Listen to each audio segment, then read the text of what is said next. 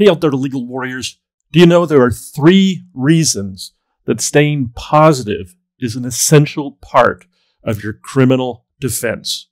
If you're interested in that area of the law, stay tuned. This is the video for you. My name is Attorney Lance Fryrear. I'm a defense attorney in Linwood, Washington. My law firm's been defending people charged with crimes all throughout Washington State for more than 20 years, and I'm putting out these videos to help educate the public. So if you find this useful, please like and please subscribe. More people get to see it. More people get the help they need. Now I'm just going to jump right into it.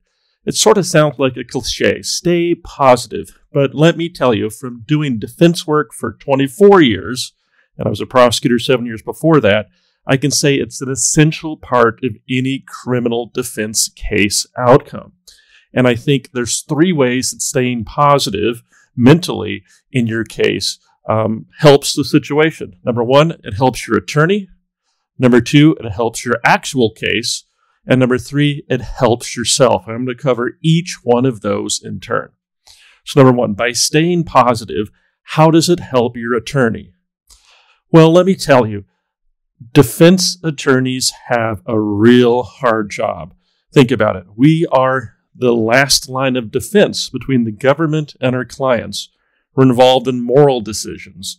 We're involved in negotiations. We're involved in counseling. Basically, a defense attorney wears many different hats, at least a good one does.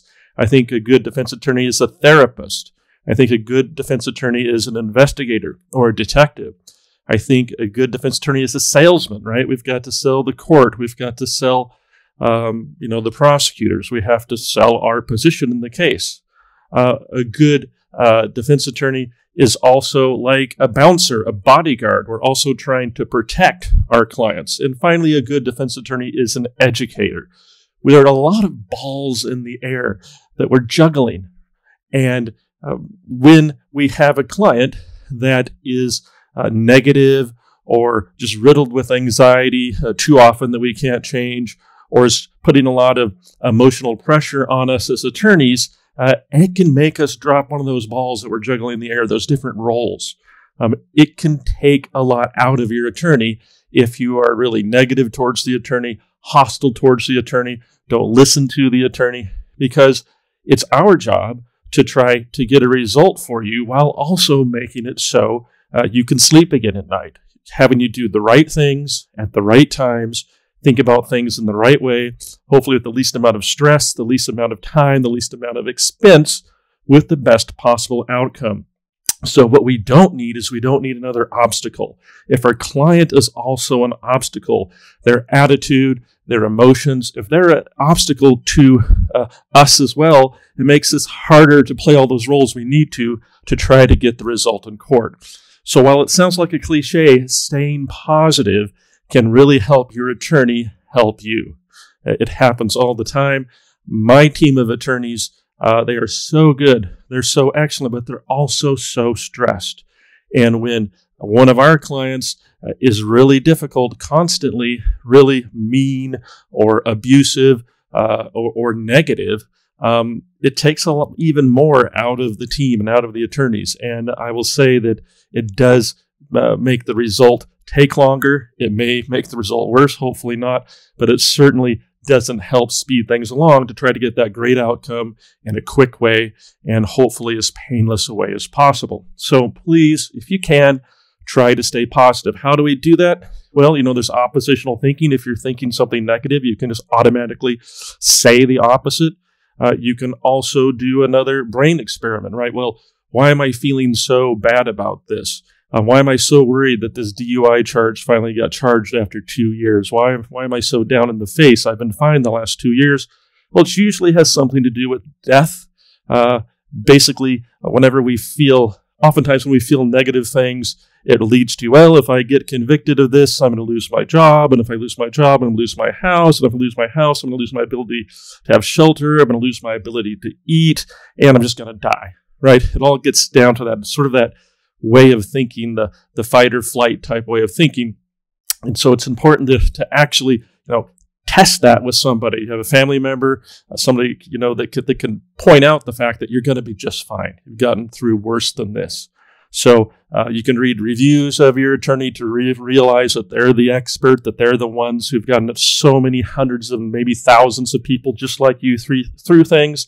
And you can rely on other things that make you feel good. Your pets, right? We always ask, do you have any pets? Like I say, if you have a dog, if you lock your dog and your loved one in the trunk for 6 hours, when you open the trunk, which one is happy to see you, right? So we need you to stay positive. It's going to help your attorney. So number 2, staying positive. How can it help your case? Well, it helps your case by you being able to get things done. Because you may remember, when we talk about defending most types of cases, we aren't going hardcore into the fact pattern. Usually we're not diving deep into a police report right away. We may need to eventually, but more often than not, we're taking an approach where we want to try to have the client do something affirmative because, of course, it's not the prosecutor's job to let us go. It's the prosecutor's job to respond to the case in some way. So if it's an assault case, maybe an anger management class could be something that can be done. And if you're really negative feeling about things, you may not want to do that. You're not going to help us help the case. So often we will run into a client, once, not an often number of times, every so often we'll run into a client that just doesn't want to do anything because they're feeling depressed and they're feeling down. They're not staying positive. And we need that client to try to do the things that we ask, like a class, to try to have the prosecutor feel better about listening to our factual defense. If we do nothing, we only give the prosecutor one option, right? They can just respond by going really hard at the client. So if we stay positive, we're more likely to be able to help the case by doing those things that we need you to get done. We also can help the case when we stay positive by just being more on top of things, right?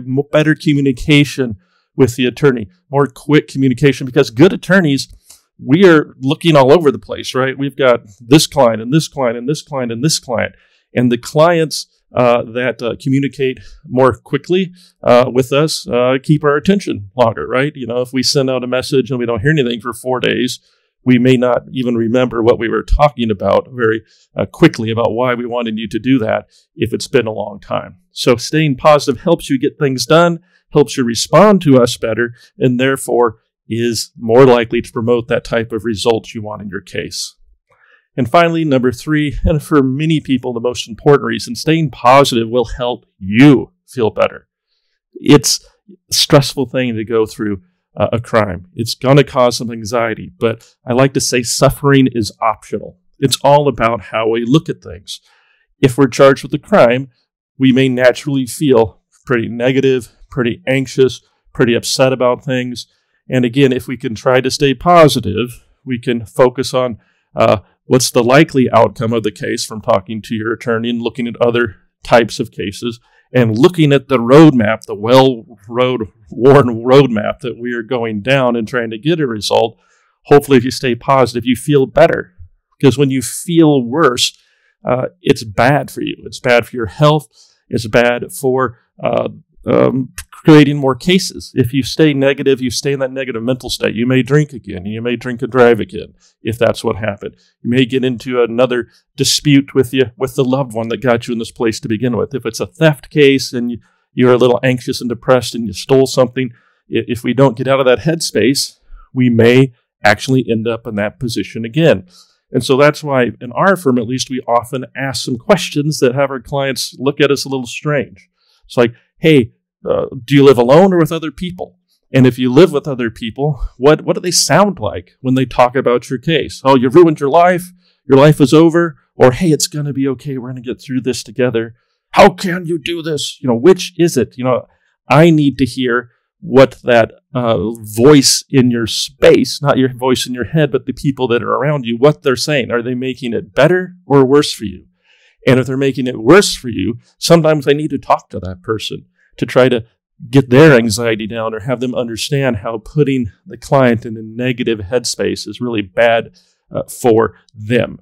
It's bad for the case, it's bad for us, and it's bad for the client. So pets are great to keep you positive, getting outdoors, all the things. That's not necessarily what this video is about, but a lot of my time is spent trying to get a client from a worried, negative headspace to a positive headspace. And oftentimes that is talking about a lot of things that have nothing to do with the case. If we're charged with a crime, we often feel terrible. We feel more messed up and defective than we did when we even got into the situation. We think there's a moral problem with us, which I reject in most cases. Anybody can get charged with a crime. And I want us to stay positive so you can help the attorney, so you can help the case, and so you can help yourself. So that's where I'm going to leave it. If you found this video useful, please like and please subscribe. More people get to see it. And we want you to stay positive. And if you have a legal problem, a criminal matter, feel free to reach out to my firm. We've been doing this more than 20 years. If we get on board, we'll listen to what happened, we'll identify a way forward, and we will be there for you. Thank you.